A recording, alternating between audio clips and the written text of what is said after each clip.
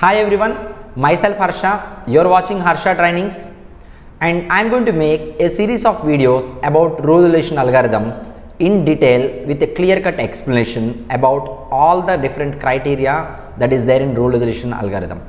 And this is a series of videos, total 7 videos. It is going to explain about rule relation algorithm, each criteria in one video. If you are watching this video, please be noted that there are other videos maybe in front of this video or after this video which covers the entire rule resolution algorithm process. So before we get into the rule resolution algorithm, and we are going to start a new training batch on Pega from this May 31st 2022. Timings will be morning 8 AM to 9 AM IST, Indian Standard Time. If you have any of your friends who are looking for the same, you can refer them. And if any of your friends who are freshers or any one of your connections who are freshers graduated in any degree and who have gap after education, or if they are looking for a career change, if they are already working and looking for career change, you can recommend Harsha Trainings. We suggest them the best and high demanding course in the market and get them achieve their goals to get into the IT field and get the IT job.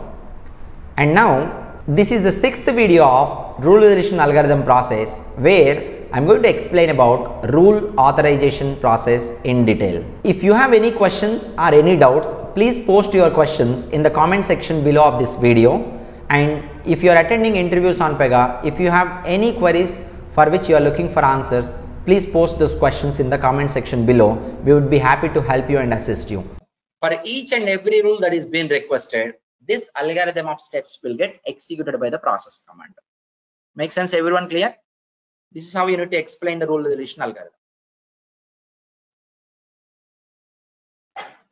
Okay, so let me tell you about operator authorization once again. Yesterday someone told they have missed it. Let me tell you.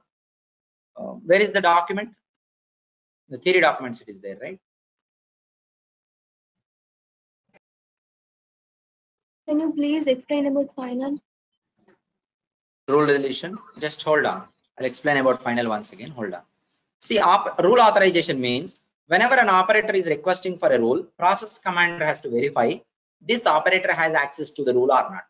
How it will know? For every rule, there will be a rule set, right?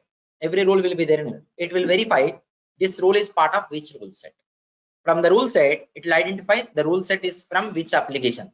From the application, it will identify this is referred in which access group. Now, finally, it has got one access group, right? That access group is matching with the current operator access group or not. If both are matching, he is authorized, else he is not authorized. It is a bottom-up approach. Okay.